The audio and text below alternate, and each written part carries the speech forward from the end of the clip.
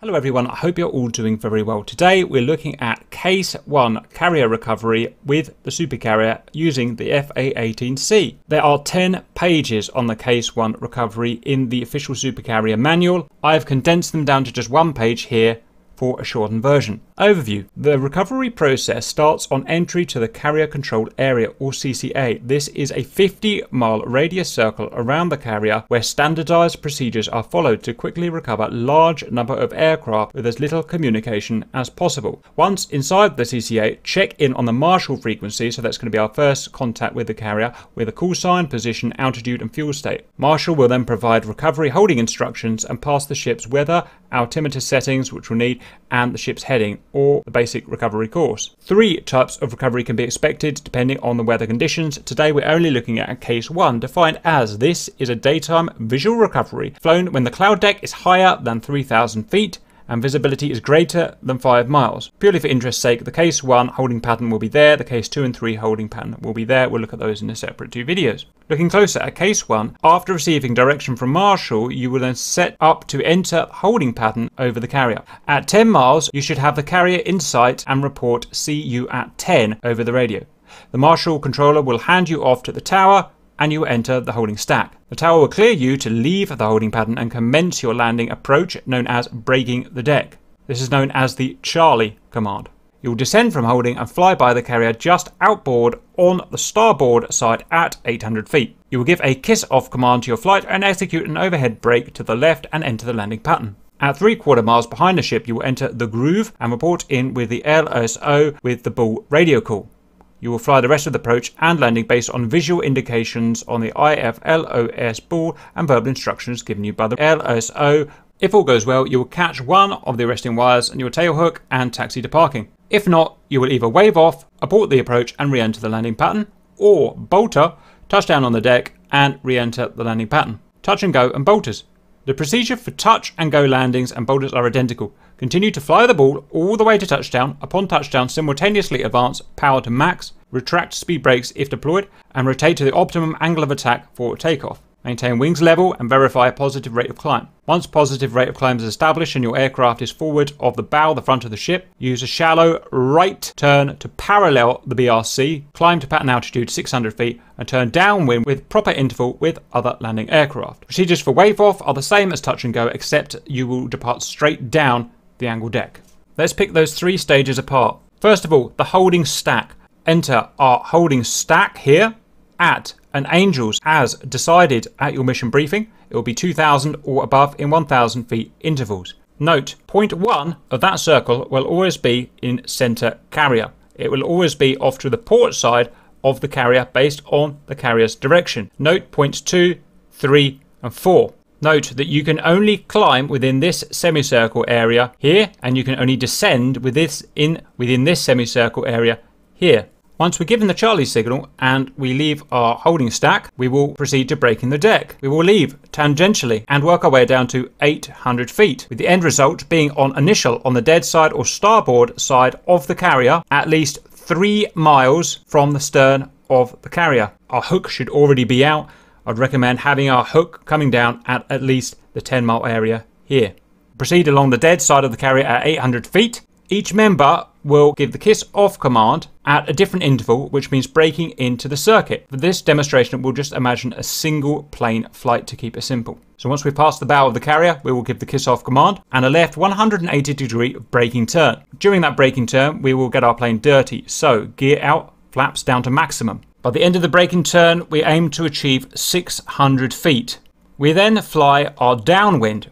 Our downwind is to be opposite the direction of the BRC, spaced from the carrier by 1.25 to 1.5 nautical miles. While maintaining 600 feet altitude on the downwind, by the end of the downwind, we want to have lowered our speed down to on speed. If you don't know what on speed is, it's a very important concept. We're not looking at it today, but I will link a video where I explain it and how to achieve it. The rest of the approach down to touchdown will be done on speed. Once cleared the stern of the carrier, we will make another left-hand turn, base turn, slightly reducing our altitude to 450 to 500 feet while remaining on speed, occasional left looks to maintain a correct relationship with the carrier. We will finish our base turn at 450 feet and on a course of the angled deck. Just before 3/4 miles, we will report in either of two commands. 1, if we can see the ball, then call the ball. 2, if we cannot see the ball, we will call Clara. In the case of call the ball, we will use visual aids from the ball and continuous LSO audio signals down to touchdown. For Clara, we will just use the LSO audio signals.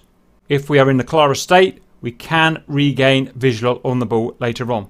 The stretch when our aircraft is wings level to the wires is known as the groove. We'll fly the entire groove on the signals as discussed before, all the way down to a successful catch or touch and go in bolters and wave off and continue as desired.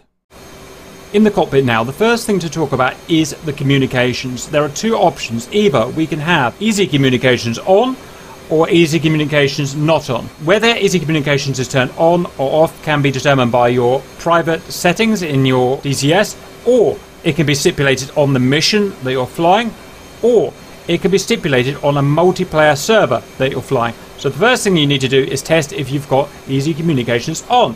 And the easy way to do that is, if easy communications is on, then this button will allow you to talk to the carrier, the communications menu button. If you try that and it turns out you cannot talk to the carrier, then easy communications will be turned off. In that case, you will have to manually tune in your radio in your cockpit to be able to talk to the carrier. And we've got a separate video showing how to use the radio system, and I'll link that in the video description. We're going to be using easy communications on, so all we're going to have to use is the communication menu button. Next, we're going to need to set up our TACAN and our ICLS. So TACAN, if we want to see what TACAN and ICLS frequencies the carrier is on, left Alt and Bravo, and we can see here in the briefing TACAN channel 13 X-ray and ICLS channel 11. UFC, TACAN, transmit receive, X-ray as standard, 1, 3, enter, on.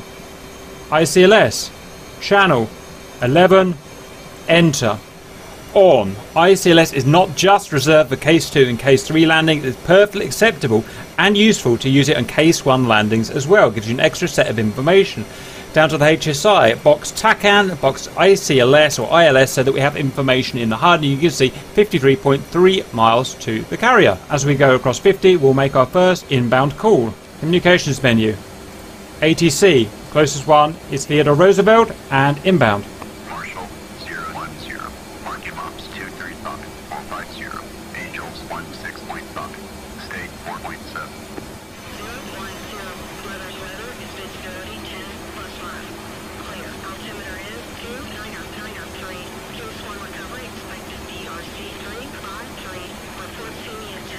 So let's pick that apart. The weather is clear. The altimeter setting is 29.93 inches mercury. So that's going to set that quickly. We're going to go down to our steam gauge here and set to 9.93. Case 1 is expected, obviously, in this case. Basic recovery course expected to be 353, and we're reporting again at 10 miles. So travel to the carrier using the TACAN guidance here. By the time we get to 10 miles from the carrier as displayed there, we want to ensure that we are at the holding stack altitude, which is going to be 2,000 feet for me in this case, and then we will say see you at 10 at that point. So let's skip forward time. While we've got time to burn, we can zoom our HSI so that we can see our carrier or our TACAN symbol. We can also use the course here to set, now that we have our BRC, we can set that to, I think it was 353, or you could do it up here on the UFC. You can see down there 353. We can use that for when we get on our reciprocal for our downwind to measure our offset to the BRC,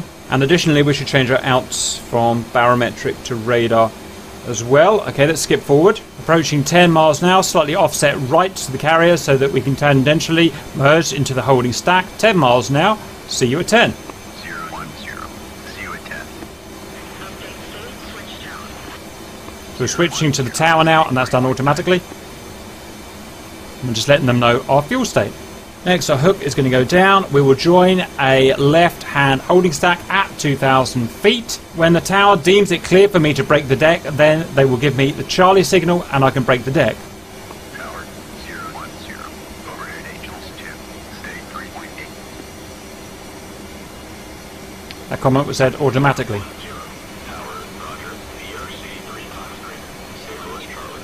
I made an automatic comment there, and the tower replied with acceptance and the BRC of 353 and the signal is Charlie. That means I can complete my first orbit of the stack and break the deck immediately. 010. Hitting point 1 there on our holding stack. Proceeding now to break the deck. Work our way down to 800 feet.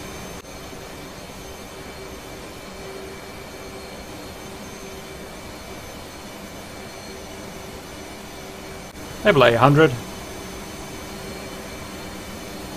Now passing 3 miles from the carrier, so left, roughly about a 180-degree turn onto the initial. Complete the initial turn. Going to fly by the starboard side of the carrier, maintain 800 feet, got a little low there. Bring up the comms menu. We're just a single man flight, so we can kiss off immediately. This is really just a call to our flight anyway.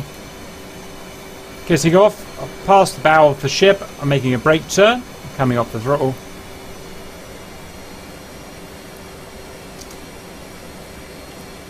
Air brake out to reduce speed. Gear are coming out. Flaps are coming down to the full position.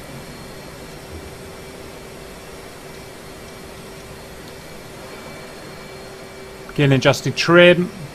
Work our way down to 600 feet and to on speed. Double check gear, double check flaps. In the downwind now. 200 feet too high, so we can sink a little.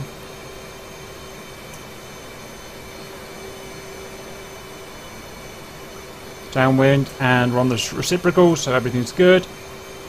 Balance that there.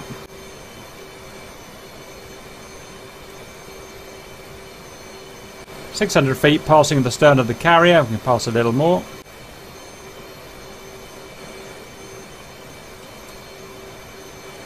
Make our base turn, and we're going to further reduce all the way down to 450 feet. We'll soon start getting our ICLS, localizer, and glide slope symbology. Whoops, a little too high there. Periodic left checks.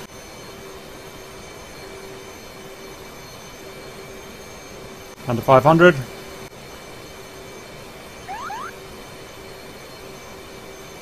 Right, some symbology. We've automatically got the representation of the ball here, because the fact is, on a video game, it's very hard to actually zoom in and see the real ball, so we've got a symbology of the ball there. We've also got a light on the carrier that I didn't show earlier, but this light on the carrier is very useful. It will act as a localizer and tell us our deviance from the lateral radial of the angled runway. We're looking for a solid amber light. So let's continue. We're transitioning to the groove now. Note now also that our symbology from our ICLS has appeared. We have our glide slope here, which we intend to travel flat towards until we merge with it and then follow down. We also have our lateral localizer here that we can use. So a whole bunch of things that we can allow us to get on the glide slope. A localizer here, a glide slope here, another pseudo localizer there, and we've also got the ball here. And pause, let's level out. Oops, slightly above there.